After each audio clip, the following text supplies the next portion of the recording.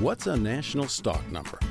It's a unique 13-digit code assigned to an item of supply that is repeatedly procured, stocked, stored, issued, and used throughout the federal supply system.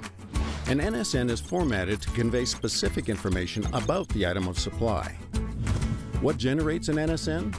A requirement for a manufacturer's or supplier's item identified by a military service, allied country, federal or civil agency, or various contractor support weapons systems, CSWS, managed by a contractor.